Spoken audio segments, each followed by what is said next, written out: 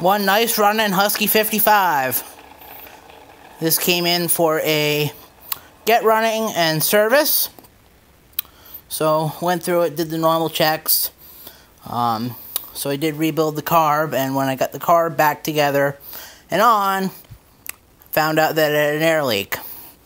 Now, the 51 and 55 have a common air leak, which I'm going to show you here real quick. Just pop this top cover off. I was just doing a little carb tweaking before I do some testing tomorrow.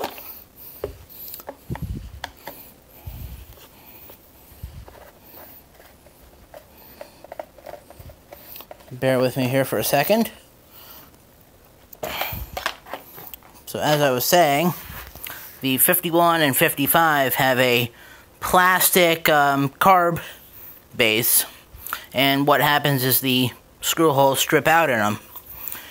One gentleman on OPE forum, David Young, he's actually in Vermont, has a fix for these where you install helicoils and replace the almost like a plastic wood screw.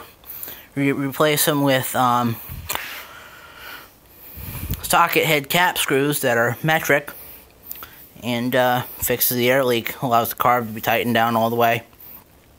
So I did that, and seemed to have fixed my air leak.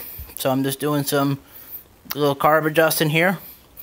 Tomorrow I will get a bar and chain on it, and get it in some wood, and hopefully get some video of it cutting. Thanks for watching.